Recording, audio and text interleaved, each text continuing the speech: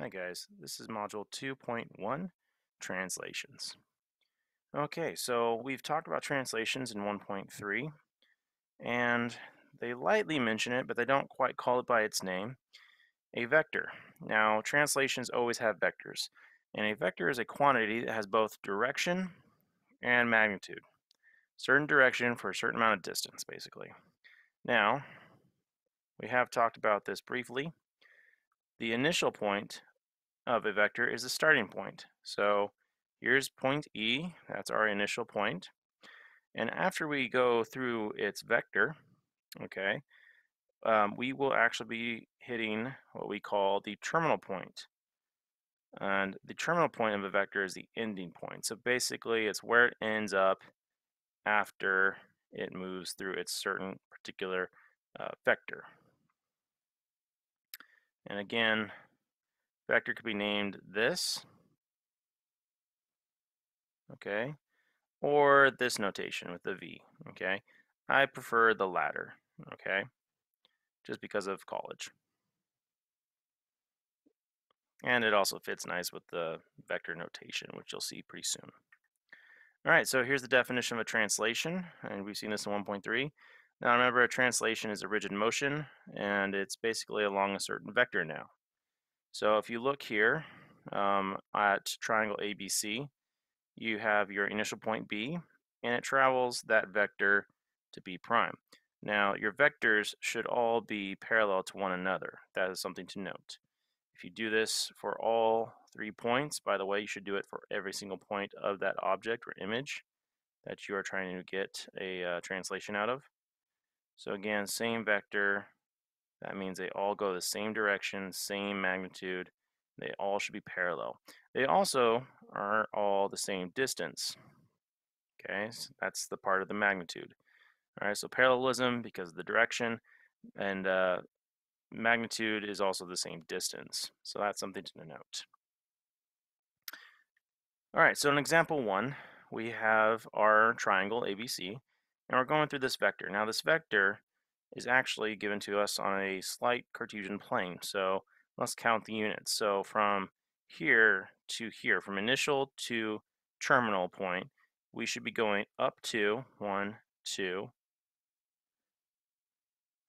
and over 1, 2, 3, 4, and that's to the right. So we would actually note this algebraically like this. We go to the right 4, and we went up 2. So that's something that we use a lot even in college, and if you go into physics, yes, integration, the vectors are always out in front, and that's usually giving us a sense of where the rocket or engine is focused. Okay, where are we going, basically? All right, so let's look at our triangle.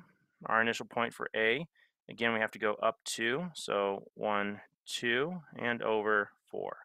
1, 2, 3, 4, and that's to the right. And that's where A prime will be. Now, if we do the same thing with B to B prime, up 2, 1, 2, over 4. 1, 2, 3, 4. And don't forget that's to the right. And that's where B prime will be. All right, one more time for C. Okay, so we go up 2, 1, 2, and over 4. 1, 2, 3, 4. And that's C prime.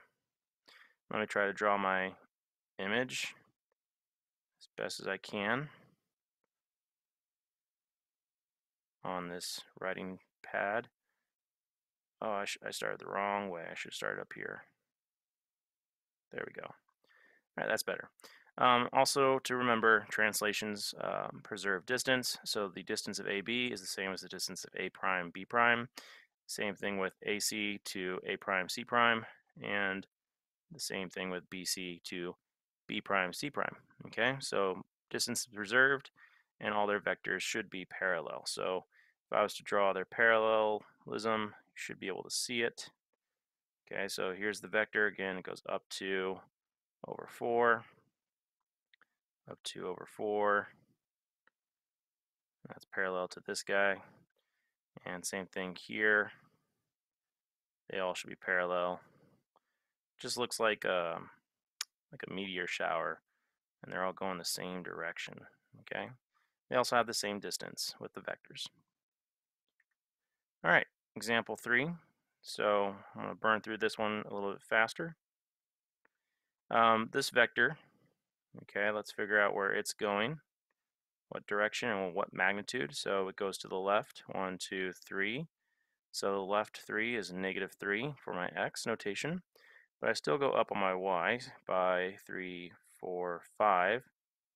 So I still go up by 5. So it'll be a +5 right there. All right, so let's see.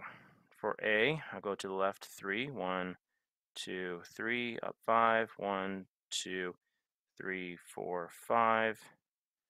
If I do the same thing with B, should end up here to B prime. So there's A prime, there's B prime. Again, I'm just following. Now I'm just looking at the image, honestly. I know the image from B to C goes down 3 to the right 1, and that'll be C prime. And same thing with D to D prime, except it's out to the left by 1 compared to A prime. And again, that's because I know rigid motion. So if you remember rigid motion, you should know after you're done translating the image should be identical to your original pre-image. So image to pre-image should be identical. Okay, you can also double check the vectors and just see, but it should have worked out just fine. All right, your turn number 1. Draw the image of ABC, triangle ABC, after the translation along the vector. So again, what's the notation algebraically for the rule for a vector? And then follow the same rule. Okay, so here are the rules for translations, and we've seen them before. If you go to the right, it'll be plus something to your x value wherever your original value was. So for example, if your original coordinate was at 2, 4, well then you would go, let's see, I'm sorry, if your if you were there and your vector happened to be, let's say, 2, 0, sorry. Then your new coordinate would be 2 plus 2, y stays the same, and now your new point will be at 4, 4. Okay, so here's A, for example, then A prime would be this way.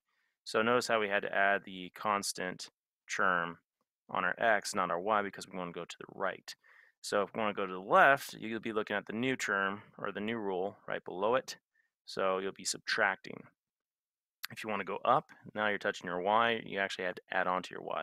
If you want to go down, minus whatever your y is, okay? And you've seen this before with this kind of reference, okay? And this basically just gets substituted as this. Oops, not that.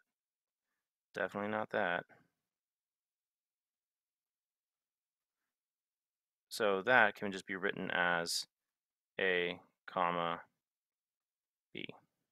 All right? And that's again a vector. All right, example 3. So we have a new object, and we're going to be predicting where the image goes and where it moves. It does give us a vector, so I'm already thinking that this takes me to the left 2 and up 3. Okay, so let's see.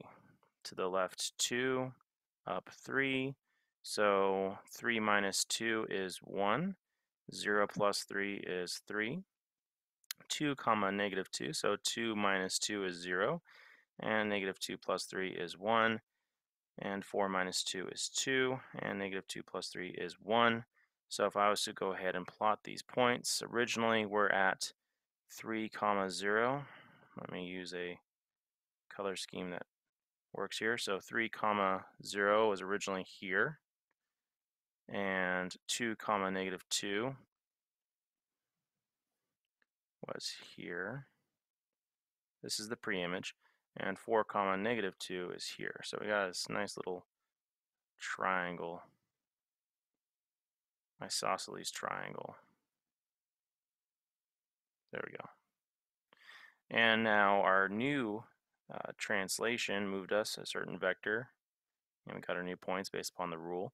So we have 1, 3, 0, 1, and 2, 1.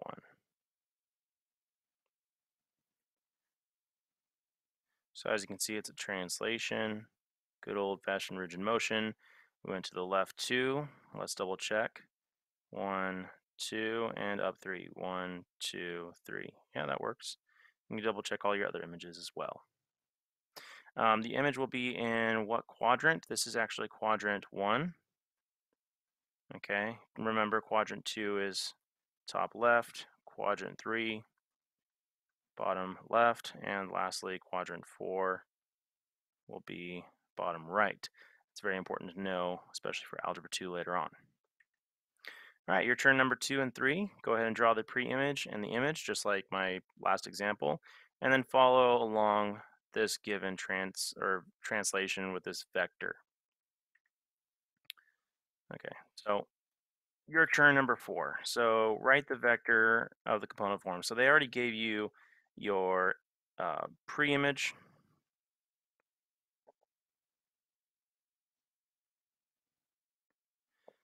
They already gave you the pre-image. You just have to find. All right, so there's the pre-image, and they already gave you the new image. Don't know why the touch screen is doing that now. Okay. And all you have to find is the vector. So how many spaces did it move this way, and how many spaces did it move that way? So you're finding me the direction and the magnitude, aka the vector.